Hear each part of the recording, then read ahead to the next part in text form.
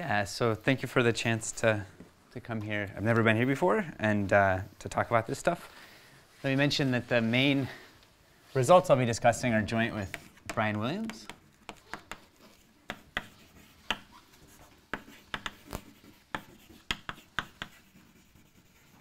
All this sort of the framework is developed in work with Kevin Costello, sort of broader framework. So this talk will be about, maybe I should just write over here the summary, sort of the goal of the talk.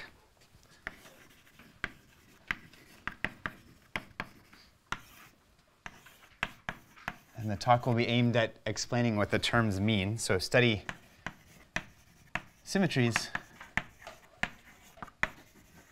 of holomorphic field theories.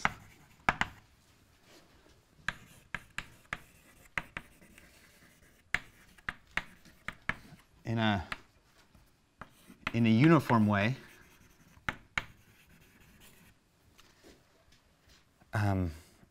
meaning sort of working over different dimensions, not just in, say, complex dimension 1, allowing systematic generalizations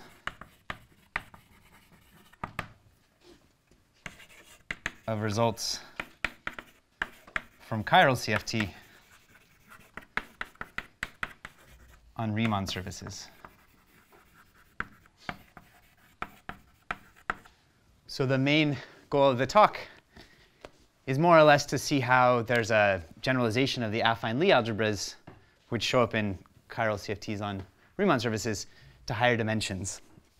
So I'm going to do sort of foundational background stuff right now, give some context and some techniques, and then Brian will explain some work he's currently pursuing that puts this stuff to has some very non-trivial applications. So I need to tell you what I mean by holomorphic field theories. We've had two talks today that sort of focused on topological field theories, so I want to talk about holomorphic field theories. I'm going to do that by example. I'm not going to give an axiomatic definition.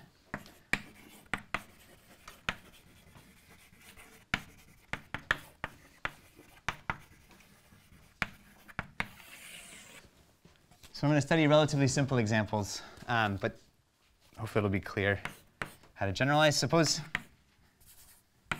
I'll use X for a complex d-dimensional manifold.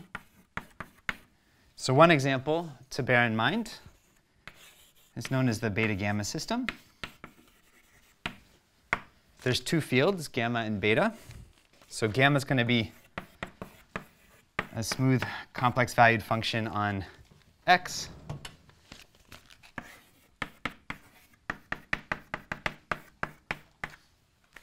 Beta is a Dolbeau form. So this was, if you'd like, a 0,0 form on X. And then the action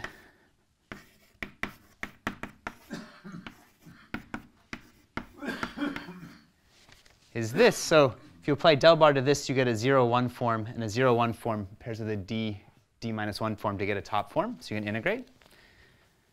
So the equations of motion here, the Euler-Lagrange equations, are that del bar of gamma equals 0 and del bar of beta equals 0. So at least to a mathematician, that's a very beautiful theory. You're picking out holomorphic functions as your sort of on-shell fields. There's an obvious fermionic variant. So that's all bosonic.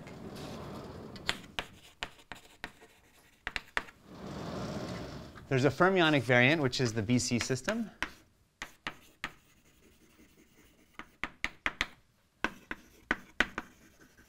And all I do is switch the parities here. So C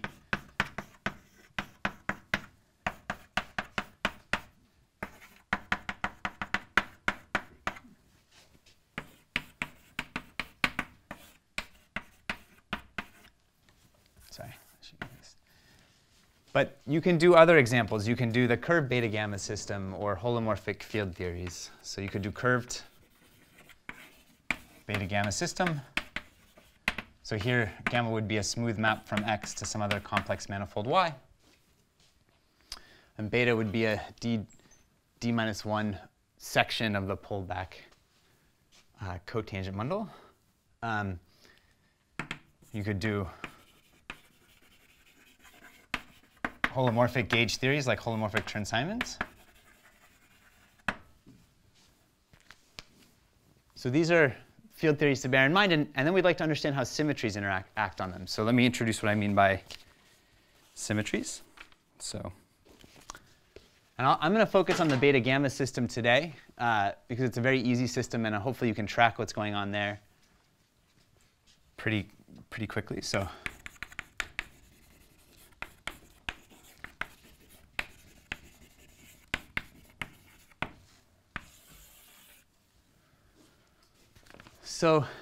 the solutions to the equations of motion are holomorphic, say in particular holomorphic functions. So what I'm going to do now is modify the fields by having them take values in a representation of a Lie algebra. And then if the Lie algebra acts, of course, it'll preserve the space of solutions. So in particular, let's imagine we have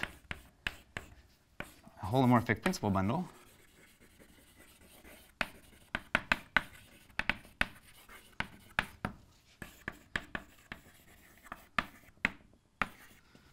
G is some complex Lie group.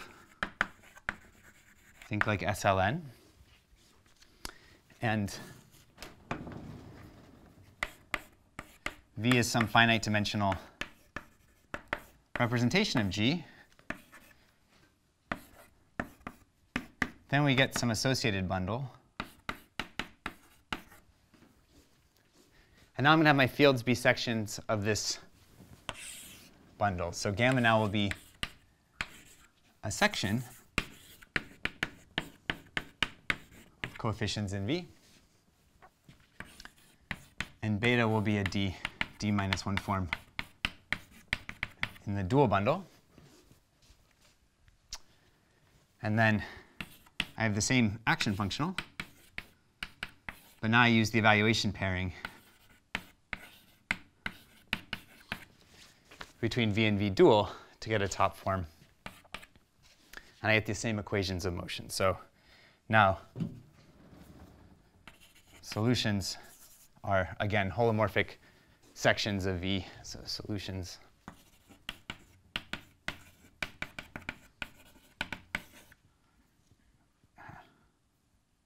the holomorphic sections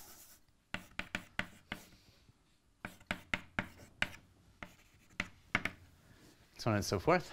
But now I have an extra symmetry to take advantage of. There's the automorphisms of the principal bundle, which will act on these solutions as well. So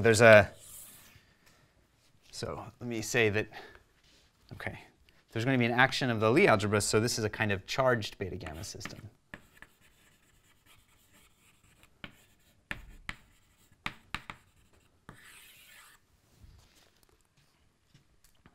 So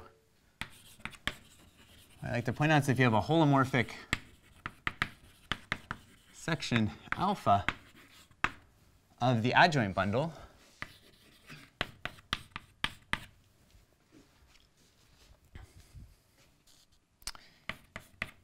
preserves solutions to the equations of motion. If del bar of gamma equals 0 and del bar of alpha equals 0, then del bar of alpha times gamma equals 0. And this is just a point-wise action. At each point in x, you're getting an element of the Lie algebra, and you're acting on the fiber V. So this is an example. This is a holomorphic. That's what I mean by a symmetry, a holomorphic symmetry of the charged beta gamma system.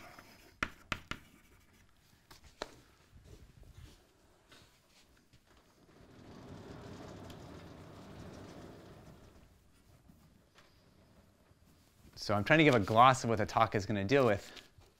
So here's holomorphic field theories, here's symmetries, and now with this on the board I can give you the flavor of the kind of result we're aiming at, and I'll spend the rest of the talk trying to make that precise. So we will study this system, this situation,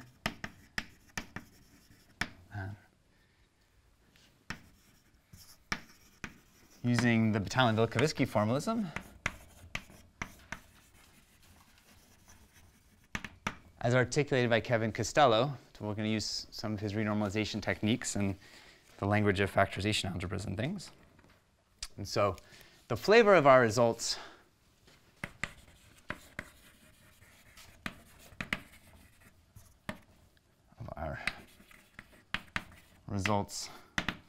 looks like this.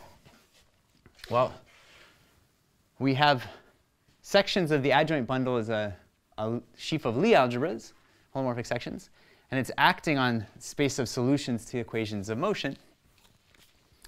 And this ends up being encoded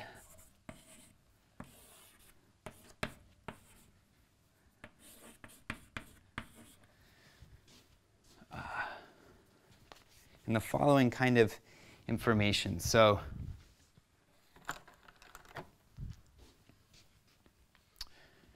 there is these are factorization algebras, or chiral algebras. And this one is supposed to be the observables of the classical field theory. So it's the commutative algebra of functions on the fields with some extra structure. Now there's also another chiral algebra. This is CUR for currents, these classical currents, which are sort of determined by the symmetries. The idea is that there's a map that takes every symmetry to an observable. So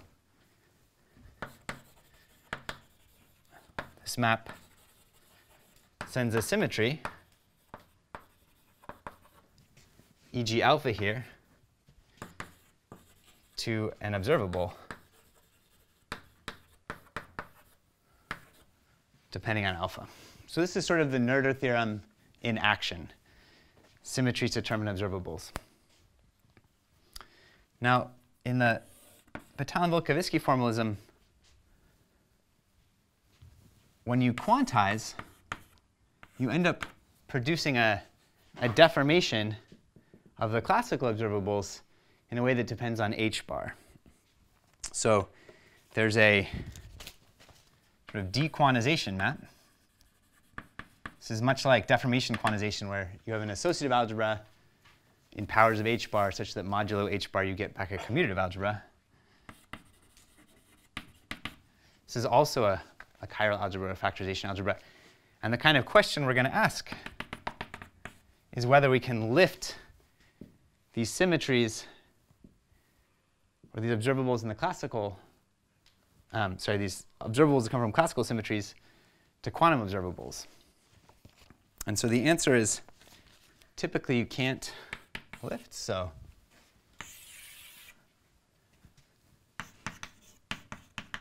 typically you cannot lift J classical to a map into the quantum observables.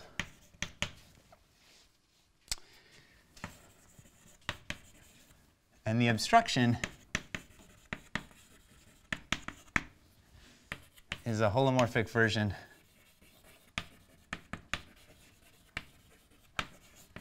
of the ABJ anomaly. So one goal is to actually write this specific anomaly down explicitly. Okay, but once you find this anomaly, then you can introduce a deformation of the classical currents to the quantum currents. Let me give this anomaly a name. Let's call it theta of v, because it's going to depend on v and the way the Lie algebra acts on it. This is also dequantization.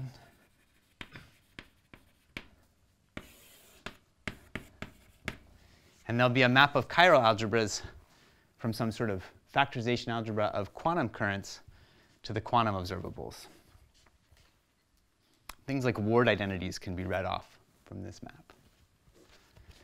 OK. Do you literally mean that there's a map on the left-hand side of a vertical map?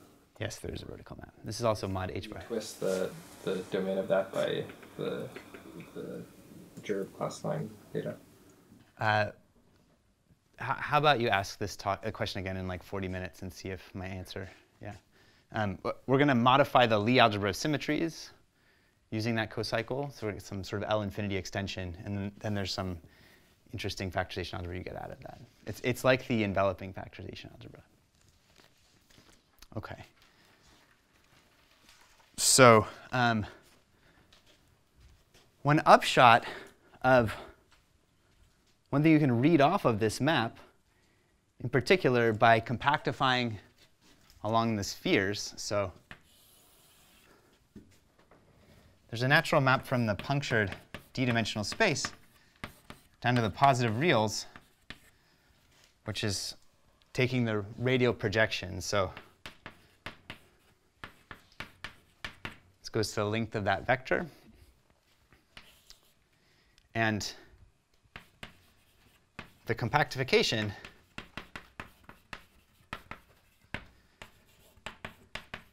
of this map along R recovers sort of results of Founta, Hennion, and Kapranov on higher Katz-Moody algebras. So, so these three authors introduced some L infinity algebras or higher Lie algebras that include in the dimension 1 case the usual affine Lie algebras, but generalized into higher dimensions, and showed they had a nice systematic relationship with sort of higher versions of the affine Grassmannian and of the moduli of G bundles on higher dimensional spaces. And what we'll see is that we're giving sort of the complementary physics story about how the sort of Lie algebras they write down, these higher Katz-Moody's, actually act as symmetries on observables of holomorphic field theories. So that's sort of how we're going to see this systematic generalization of results from chiral CFT.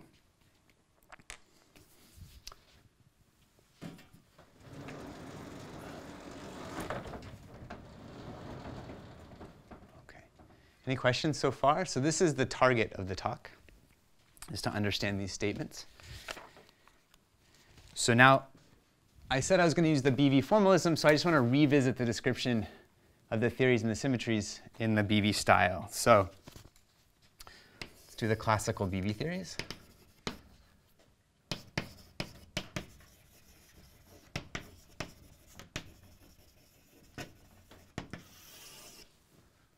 And in practice, this is just going to sort of mean doing everything in a differential graded way. So gamma is no longer just going to be a smooth function. It's going to be an element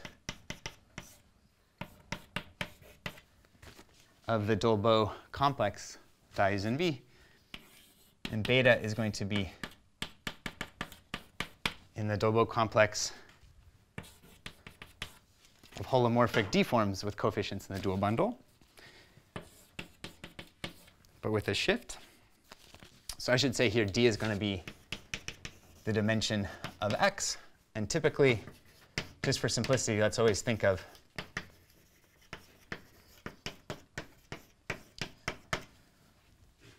as just the d-dimensional space. Well, so this means we have a graded space of fields. In degree 0, we have omega 0, 0, coefficients in V. And then the beta field is d minus 1 because of the shift I gave. So the stuff in cohomological degree 0 is exactly the sort of naive theory I wrote down before.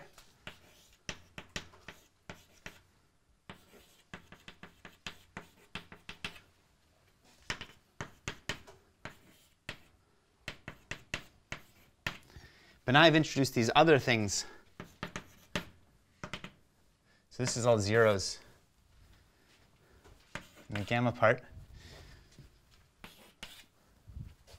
But down here I have omega d 0. What I want to point out, if you're familiar with BV, is that, of course,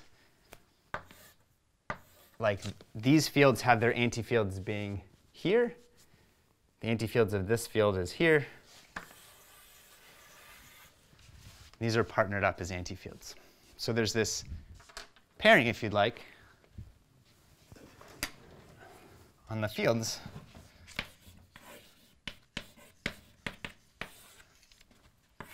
evaluation pairing on V.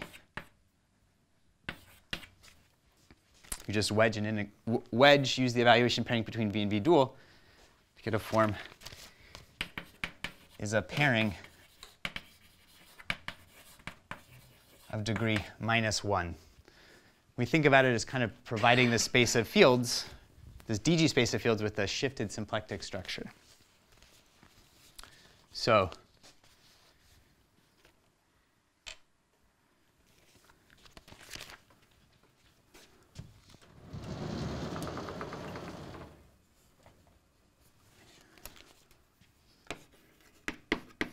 let F denote this sheaf of fields.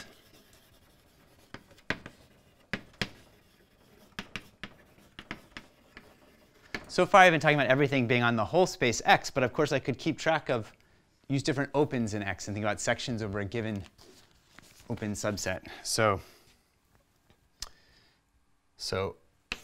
F will be a functor from opens on X to, in this case, we could say chain complexes. And it's going to send the open set U to the Dolbeau forms on U. That's where gamma lives, plus the D forms on U shifted by D minus 1. OK? And this is just sort of the obvious. Sorry, there's an op here. If I have fields on a bigger open set, it restricts to fields on a smaller open set.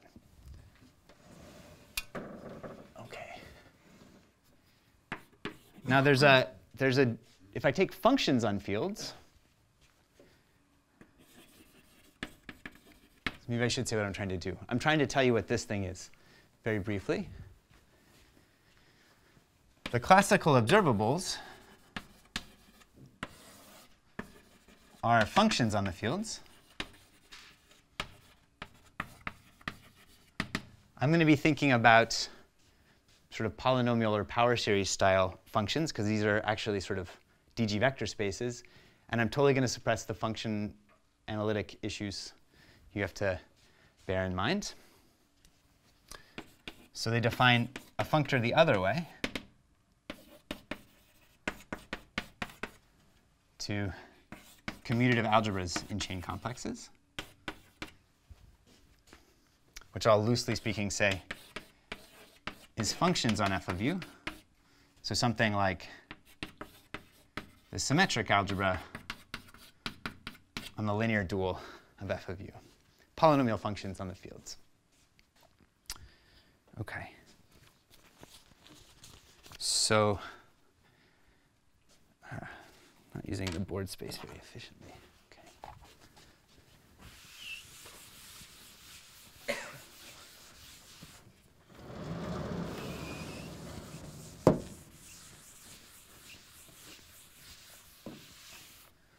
One of the things I want to point out is that it has a certain, there's a picture to bear in mind to relate to the thinking about things like OPEs. If you have some big open set and two smaller disjoint open sets inside of it, there's this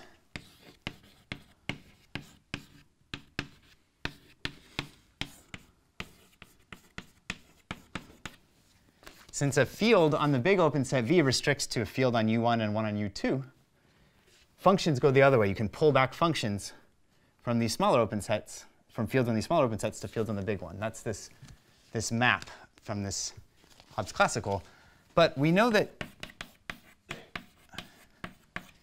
the fields on two disjoint open sets is equivalent to the fields on one open set, direct sum of the fields on the other open set, which means that this thing is actually the tensor product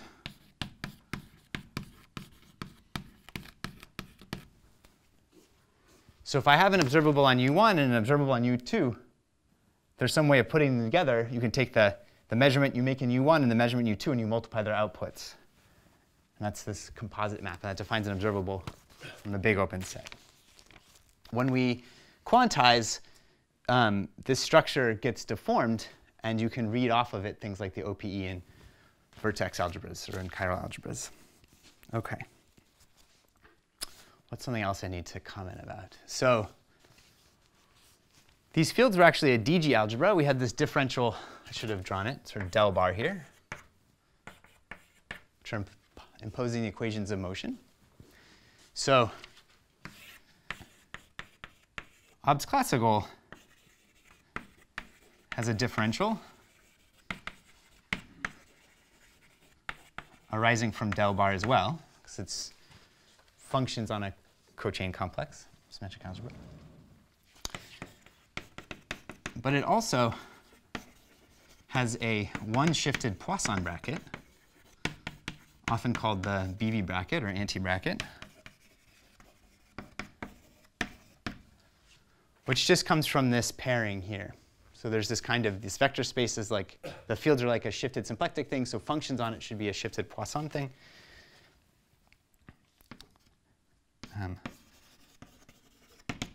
Arising from this pairing on F. And actually, one of the things you can check is that the differential on the classical fields is the bracket with the classical action functional. So we'll use that later when we quantize.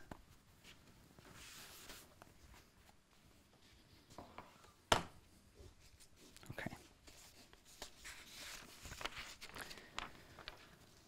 So now I want to describe the sheaf of symmetries.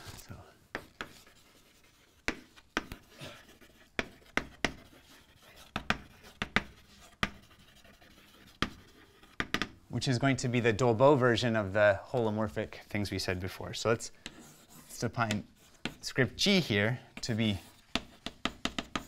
the sheaf of Dolbeau forms with coefficients in the adjoint bundle of P, sort of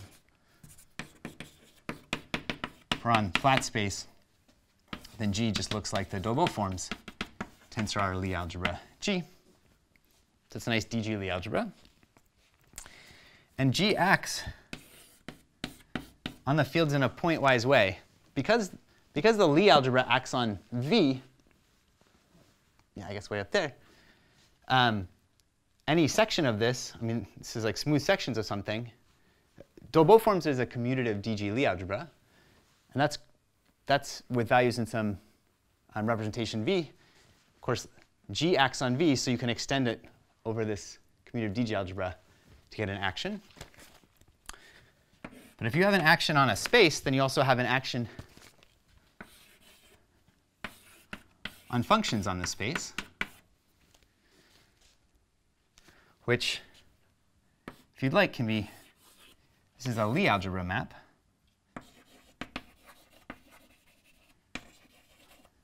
From G into derivations. This is, of course, I've been calling the classical observables, into the classical observables. So these are vector fields, if you want.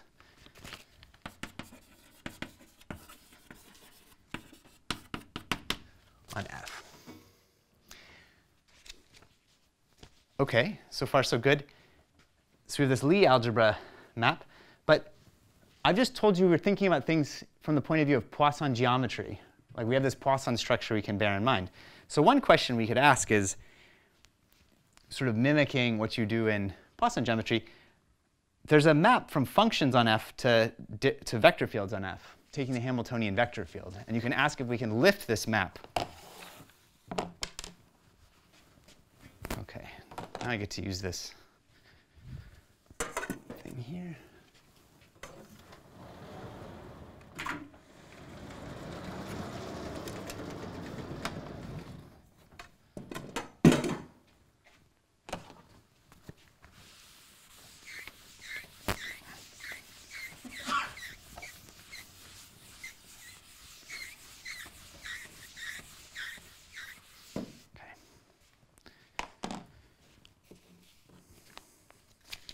So we have this map to derivations of functions on fields. We also have a map from functions on fields with a funny shift because it's a one-shifted Poisson bracket. So this sends a function f to its Hamiltonian vector field. This is the Hamiltonian vector field. You can ask if you can lift this map, which would exactly be realizing a symmetry as an observable. And the answer is you can. And the map is very simple. So the observable for some element here on beta gamma is going to be the integral of beta. You just let alpha act on the symmetry alpha act on a field, and then you pair it with beta like you did before. And that's an observable. So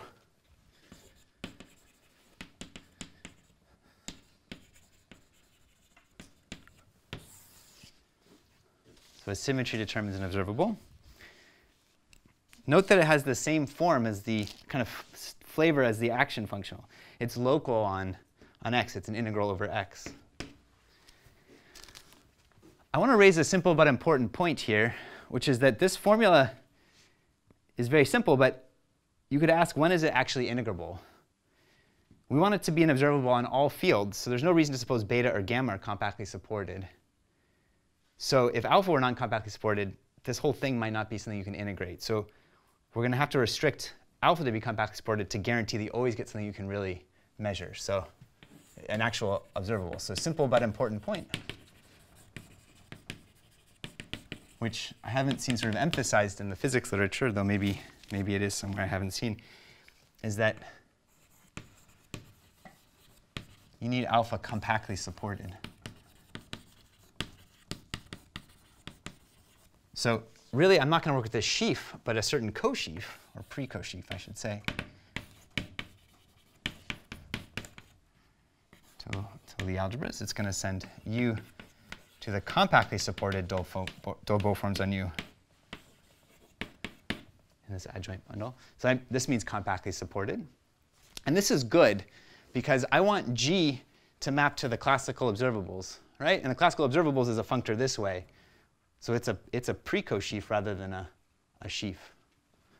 You see there's an op here. So this is a good thing. So actually, instead of having G go to functions here, we have a map of pre-co-sheaves of Lie algebras, which I'll call J classical. And this is a map of DG Lie algebras, of pre-co-sheaves with D Lie algebras.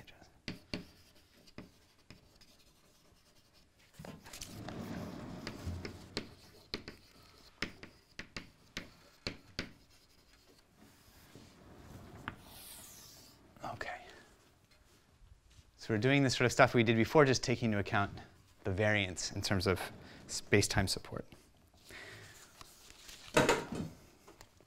So this map, J classical, there's two different ways to rephrase it that I think are suggestive and that will be useful when we quantize. So two variants. The first one is to rephrase in a way that looks like a moment map. So this is sort of a moment map style. So let's just recall how the usual moment map picture works with the unshifted Poisson stuff, and then we'll just do the shifted version. So if M is a symplectic manifold,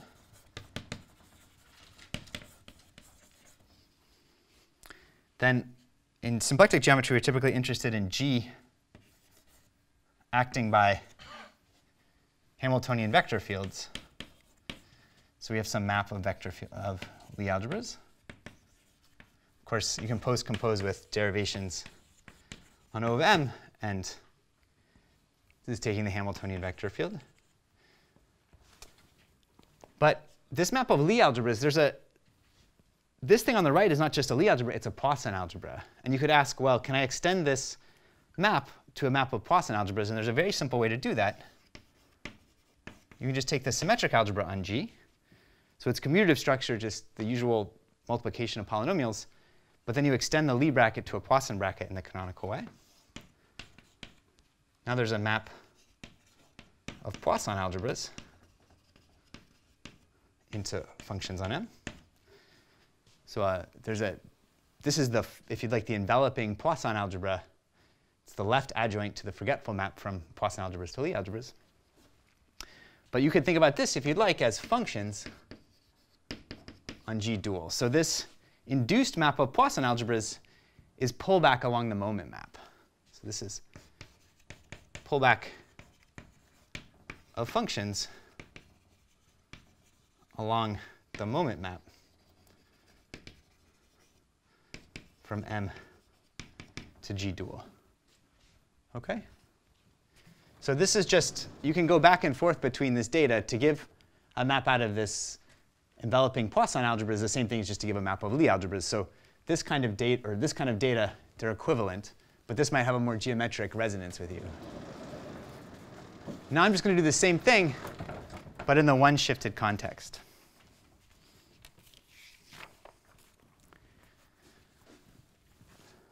So I'm going to tell you what this thing is now, and this map will be the one-shifted version of the map of Poisson algebras there.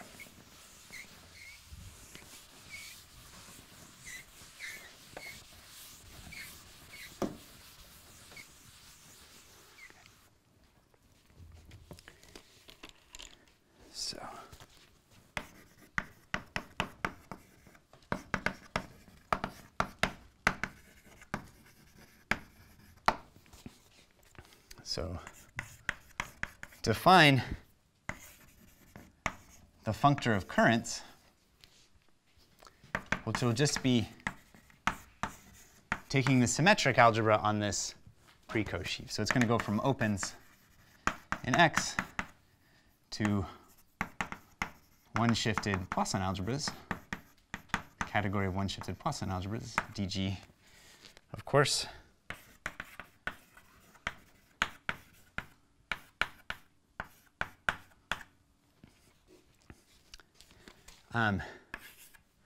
And J classical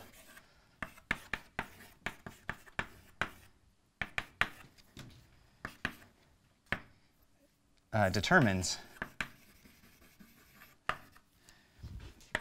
a map, which I'll also call J classical abusively, from the currents. So this shift here cancels out this shift here. So this is a map of pre-Cauchys of shifted Poisson algebras. And all it's doing is turning every symmetry into an observable, and polynomials and symmetries if you want. OK. And you can think about this as a co-moment map. So this is a one-shifted co-moment map.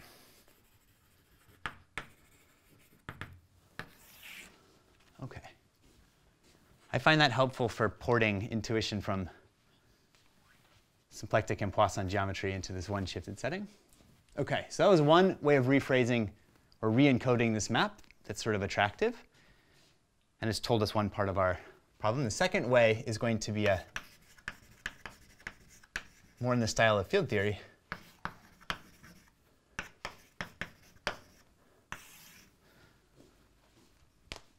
Which is that map there, J classical and alpha, that looks like a local functional. It looks like part of an action functional.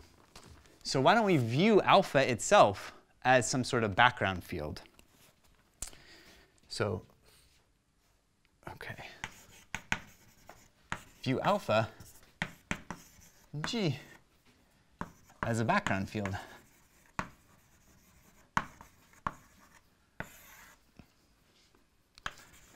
So we have a space of equivariant fields, which will be the direct sum of f plus g. And the equivariant action will depend on alpha, beta, and gamma, and it'll be the original action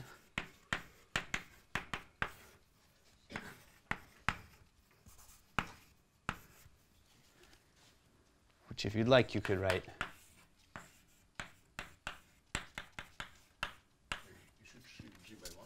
You're right. You're right.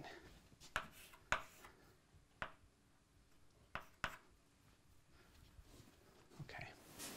Sorry, Owen, on the last line there, should there also be a shift on the left?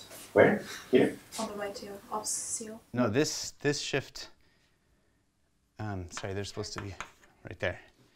Yeah, sorry, I did it here, but I didn't put it there. Yeah, they cancel out. Okay. So now, one way to understand what I'm doing here is as a baby version of causal duality. So this is a baby. Okay, so then the equivariant observables will be functions on this thing, and I claim that it looks like the Lie algebra cochains of G with coefficients in the original classical observables. Okay. And the differential here, the equivariant version of the differential is just bracketing with this, sorry, equivariant action. Let me just explain, that may just seem really arbitrary unless you're familiar with this kind of construction. So let me elaborate that it's basically a baby version of causal duality.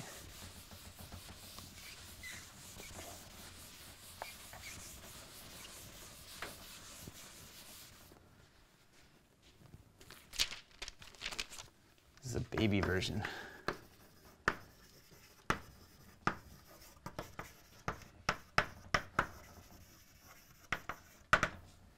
To give a map from a Lie algebra G into,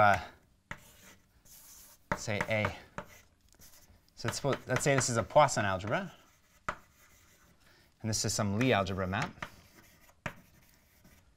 rho. Well, this means that rho of a commutator should be the commutator of rho applied to the inputs. Okay. But to give such a map is equivalent to giving a more Cartan element in the Lie algebra cochains of G tensor A. And why is that? Well, if you use the Chevalier-Eilenberg differential applied to some element rho and evaluate it on x wedge y, that is rho of the bracket. And if you, sorry, this should be a Poisson bracket. And this thing corresponds to 1/2 of rho wedge rho evaluated on x wedge y. So up to a sign, the Moore Cartan equation is equivalent to this condition. Okay?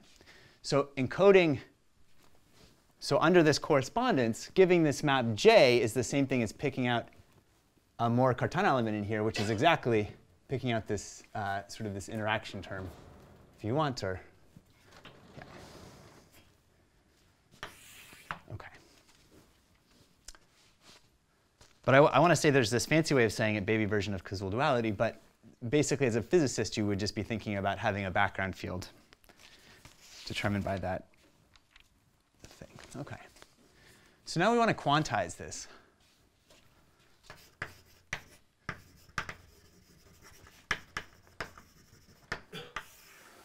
Excuse me, before you quantize, what have you achieved by generalizing this, the usual non-formalism being the implicit D covariant? There's only a finite number of concept currents or concept charges. Then now you have this full D-dimensional integral that allows you to play with the variational structure, but the content is the same. Right? Yeah, the content's the same. I totally agree. Maybe one thing is that this is all like, there's not. I'm not saying that this part is particularly interesting. There's nothing sort of. I just think it's a nice language for talking about symmetries. I think the quantization is sort of the interesting bit. Brian, like, do you have anything you would add? No? Maybe later. Yeah, okay.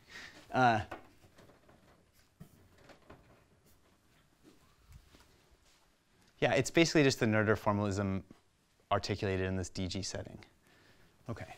But now let's get to the interesting part. So the loose idea of BV quantization is we want to deform the differential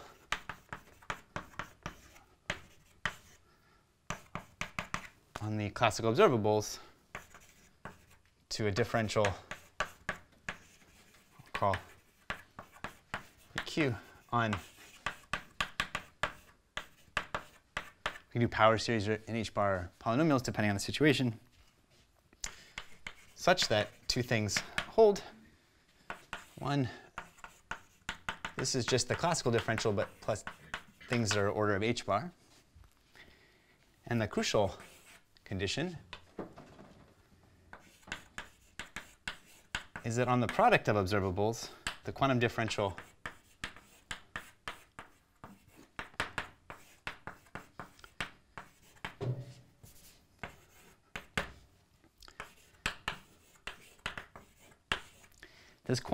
fails to be a derivation for the algebra in a way that depends precisely on the bracket. Okay, so the Poisson bracket is telling us how to deform the differential, much like how in deformation quantization the Poisson bracket is telling us how to deform the product. You just shift the setting of the problem here. And let me remark,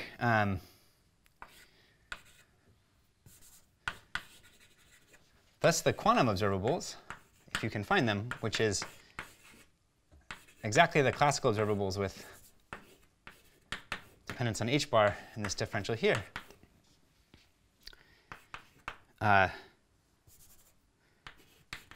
still has, well, okay, so this is still a functor, but now it's a functor from opens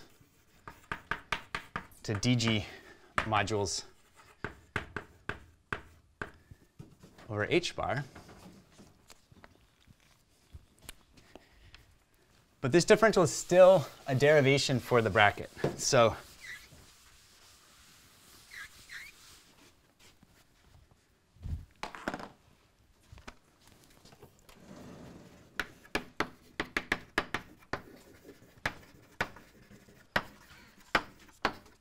it's not a derivation for multiplication, but it is for the Lie bracket. So the kind of question you can ask is, can we lift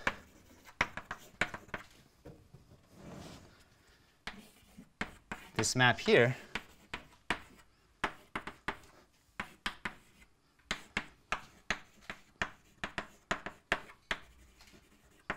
this mod H-bar map is a map of DG Lie algebras, and you can ask whether you can lift.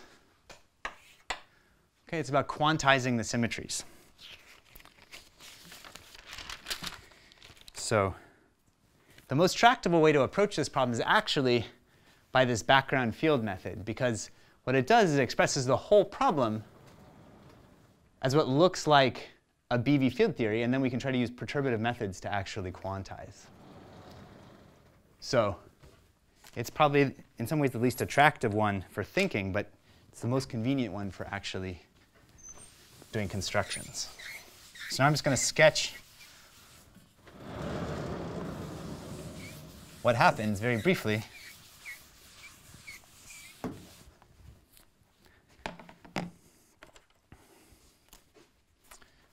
So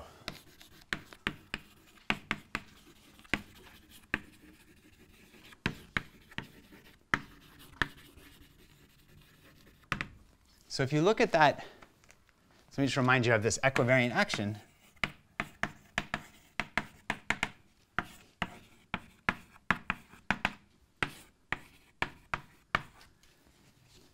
And if you're used to doing perturbative stuff, you can tell that this thing tells you what your propagator is. Just if you start doing the Feynman diagrams, this is telling you what the propagator is. And then you have this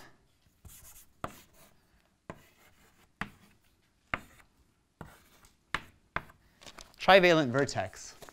And you can ask, if I try to quantize this just in the usual way, what kind of graphs show up?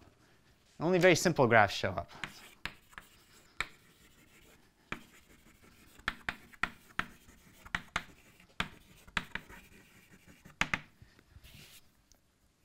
There's things that look like this. The tree level stuff.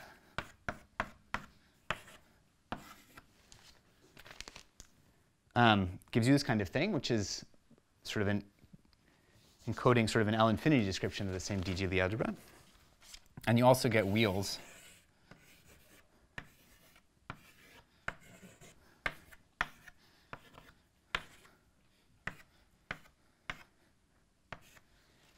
But these wheels only have alpha as outer legs. So the diagrammatic quantization, so the Feynman diagrams,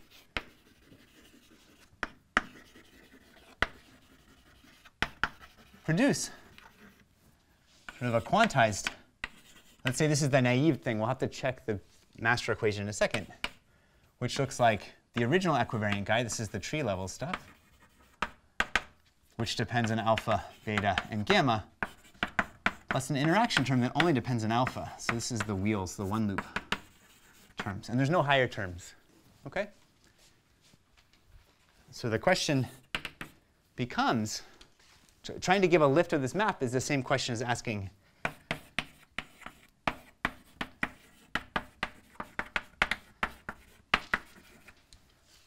sorry, just as a remark, the statement that this thing is a differential is called the classical master equation.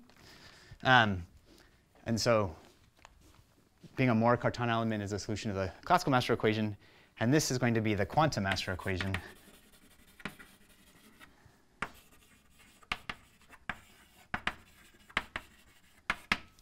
Which is the same thing, but replacing this Poisson algebra by the quantum observable. So solving whether it's a more Cartan equation.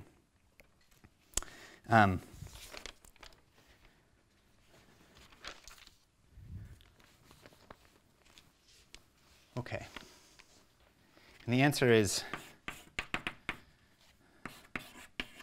no. So let me explain what the answer does look like.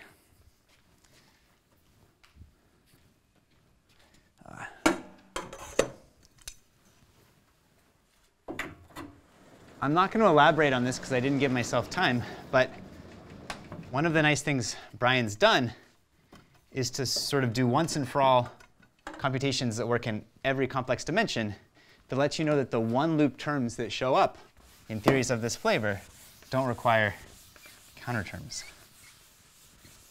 So we're going to use his analytic results to say that we don't need to stick in nothing singular. We don't have to stick in counterterms here. And so the problem just boils down to checking this thing about the quantum master equation.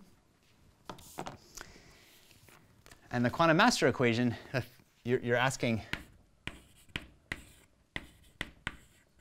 let me not, given the amount of time I've given myself, the failure to satisfy the quantum master equation is a particular co-cycle. So let me just state our main theorem.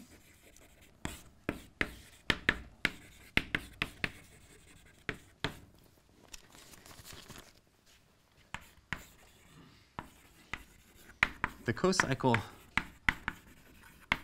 obstructing solution to the quantum master equation, meaning if I stick it in, if I do dq SQ equivariant, Chevalley-Eilenberg SQ equivariant plus 1/2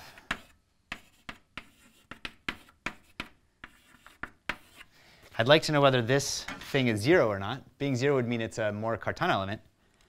But if it's not 0, that's my cocycle. So this cocycle on x equals c to the d is given by the following. It takes in d+1 inputs of alpha. So only the wheels that have d+1 legs survive as anomalies. The trace over V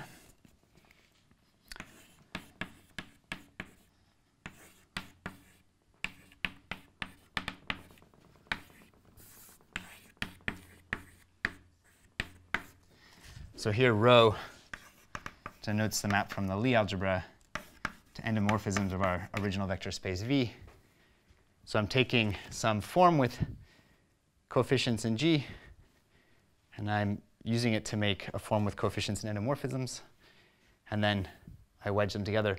I do the dels on D of the inputs and no del on the first one.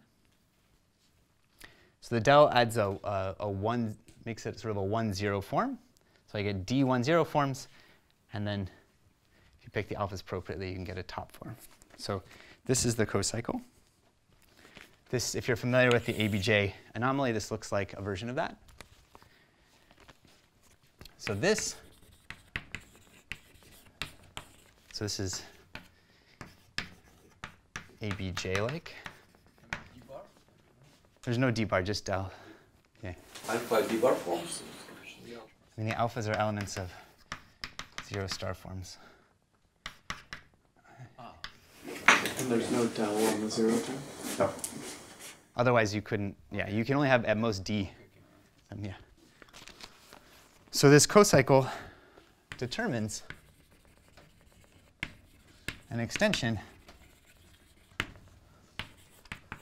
of GC as a pre-Cauchy of L infinity algebras. So let's call that G theta of V.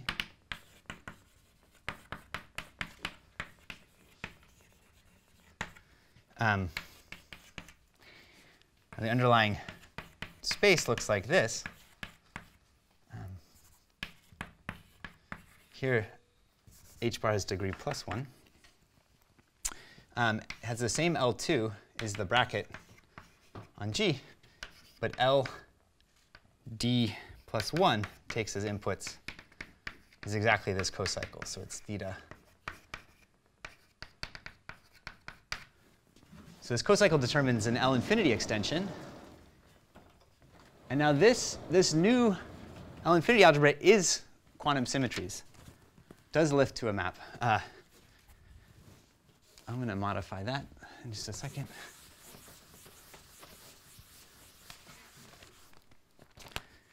So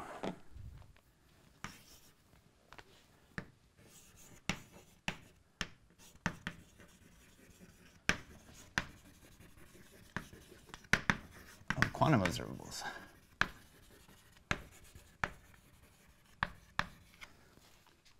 So there's this dequantization map. There's J classical. The obs classical shifted by -1. It's quantum shifted by -1. And there's a commuting diagram. These vertical maps are modulo h bar. So this classical symmetry doesn't lift, but you can modify the Lie algebra to an L infinity algebra, and that does act as symmetries. So every element of this L infinity algebra gives you an observable in the quantum system. Down here, we had a one-shifted Poisson algebra. Over here, we have a BV algebra. And just as you can, there's an enveloping, just like the symmetric algebra was the enveloping functor, the enveloping Poisson algebra,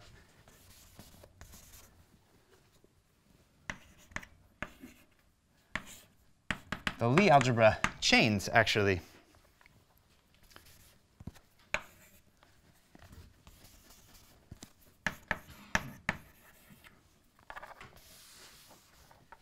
there's a factorization algebra obtained by taking Lie algebra chains of this thing here. And then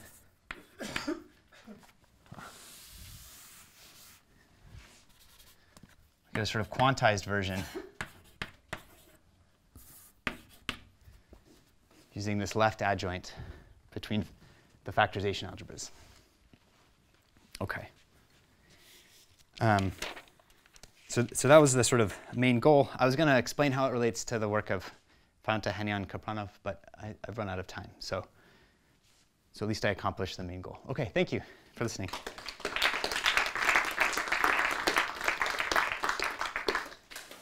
Are there any questions? Like this, a bit confusing. In your algebra, you get extra one dimension. That's this h bar. So cochains, when you consider cochains, you get something like formal power series in h bar. Yeah. Yeah. I see. Other questions? If X isn't flat space but is something curved, can you still calculate in those examples, so you can still calculate the abstraction? Brian's nodding, yes. Brian's the great computer out of the two of us. If you want a wrong answer, you can ask me to do a computation. But. Any other questions? Sorry, I didn't listen to your question, but can you consider X as any manifold? Yeah, it's just that you can sort of take any complex manifold, and you can try to do the computation. It's just that there's no reason that you should have such a simple form for the abstraction. Yeah. It just might be hard to compute in practice. Okay, if there are no other questions, let's thank Owen again.